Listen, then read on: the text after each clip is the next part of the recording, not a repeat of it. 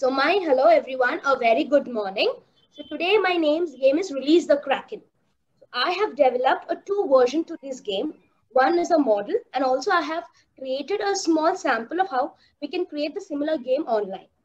So my game's name is, I'll be beginning with my model. So this is my model. This is the Kraken. So Kraken is basically a sea monster which it is very prominent in the literary works. So he is prominent in literary works in the mythical. It's a mythical creature who is in the sea. So I have created a sea and the monster who eats up all the ships and I have created a model. This is a sea monster. It's a mythical character wherein there is a sea, there is a monster, and according to the myth, this monster eats up all the ships. So that is my model. So as per the game, the students will be getting flashcards. So they need to come and they have to select the options. For today's game, I have selected the concept of A and An. So you see there are two ships I have created, A and An.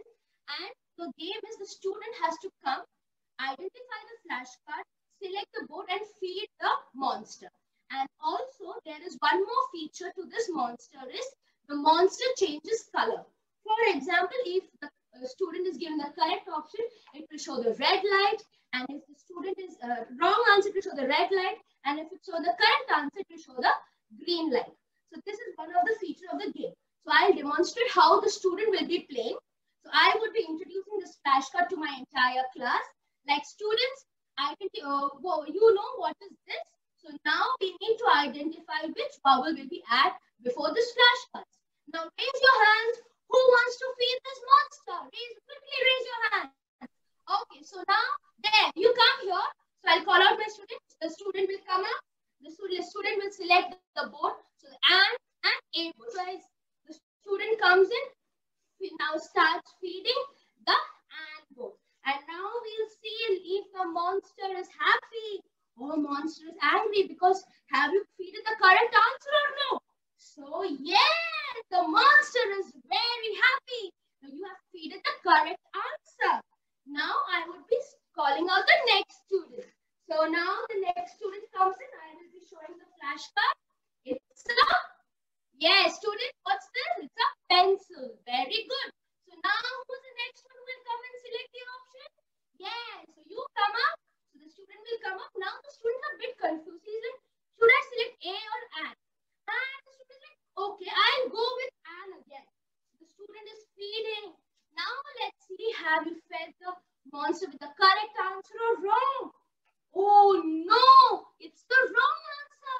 The monster is angry. Let's see what can we do. Monster, don't get angry. We'll feed you the right answer. So now we remove this board and now let's feed him the right answer, right option to the monster. Oh yes, now the monster is happy.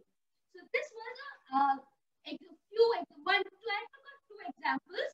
This also can be done for various different concepts. So if it is any grammatical concept or any aspects we can include, we have to make the similar boards and we can give the flashcards.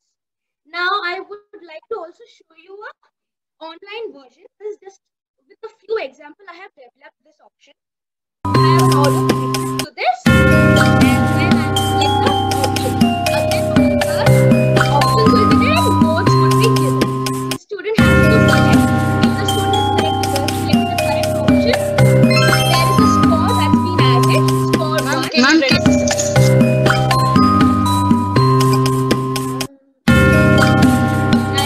So now if the student is selecting the wrong answer. So for example, it's instead of A, the student chooses An.